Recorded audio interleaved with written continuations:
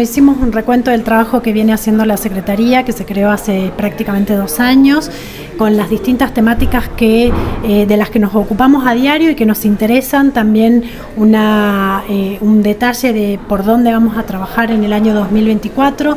También un análisis político de la situación local, teniendo en cuenta la desaparición del Ministerio de las Mujeres a nivel nacional y el impacto que eso puede llegar a tener en nuestra provincia. Más allá del informe, dejamos sentado nuestra voluntad de trabajar en conjunto con los senadores y las senadoras en pensar proyectos que tengan perspectiva de género y que nos ayuden a atacar el problema estructural que sufre nuestra provincia con respecto a la violencia por motivos de género y a la vulnerabilidad de mujeres y diversidades. ¿Cuál fue el impacto del cierre del Ministerio de las Mujeres y, digamos, esta relación que se está dando entre nación y provincias?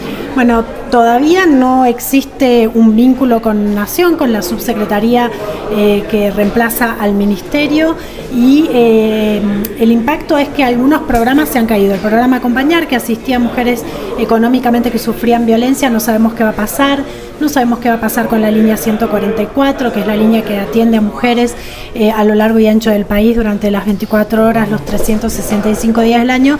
Y también tenemos algunas dudas de qué va a pasar con algunos operadores territoriales que tenía el Ministerio de las Mujeres en nuestra provincia, que hay que decir que trabajaba de manera articulada y de manera federal, que como un gran distintivo de este ministerio.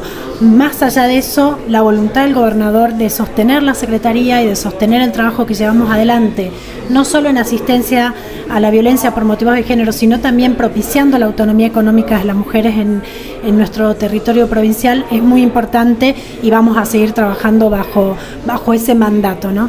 La última, entonces, ¿cuáles son algunos de esos programas que se van a desarrollar, o que se están desarrollando? Bueno, programa Constructoras va a seguir adelante, Salteñas en Tecnología, para formar a mujeres en el mundo tecnológico, y a mujeres y diversidades, e ir achicando estas brechas.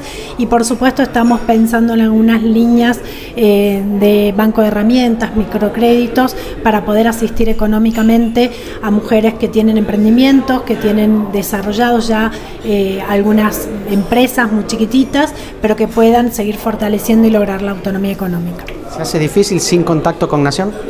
Sí, es difícil porque uno no sabe por dónde van a ir a nivel nacional, y más en un contexto donde la agenda de las mujeres y las diversidades está puesta sobre el tapete, ¿no? Digo, está negándose la brecha salarial, se niegan las dificultades de las mujeres para acceder al mundo laboral, donde vemos además permanentemente situaciones de violencia en los medios de comunicación hacia las mujeres.